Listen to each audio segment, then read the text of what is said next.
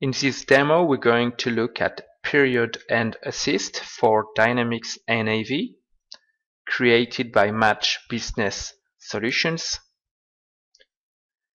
The idea is to make the life of the financial controller easier when closing the periods.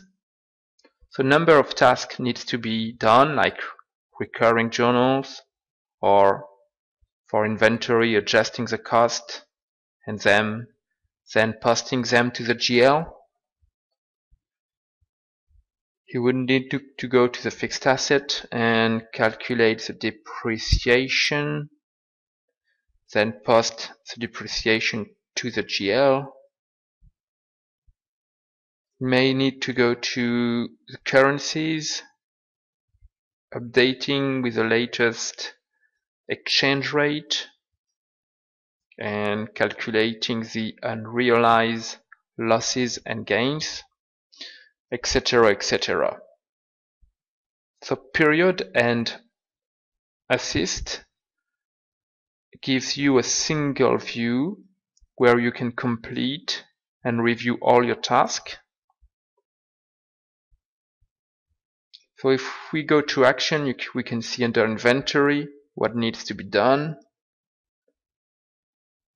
Same thing for currency, fixed assets, accruals. Even you can change the dates once the period is completed, and you can see straight away if the job has been done. You get as well some statistics. Then if we go to the report section, you find the most important reports to run and some new reports that we've created, such as ship not invoice,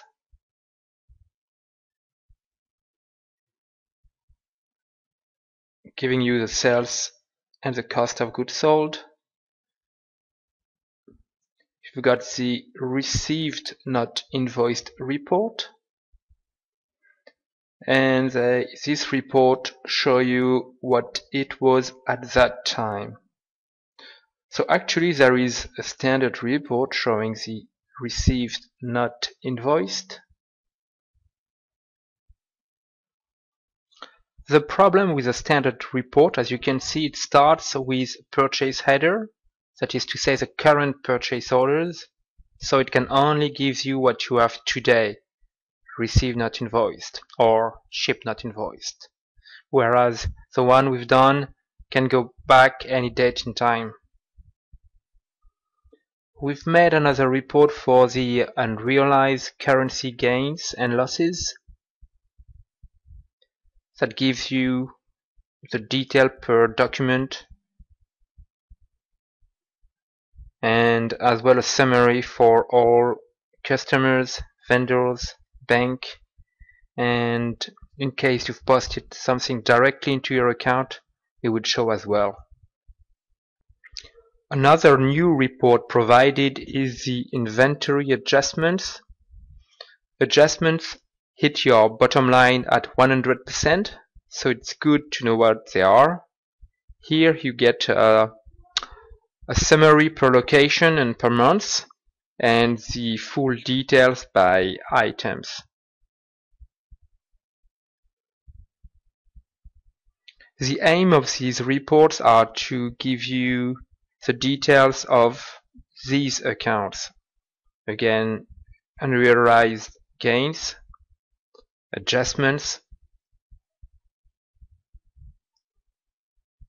and received and shipped not invoiced.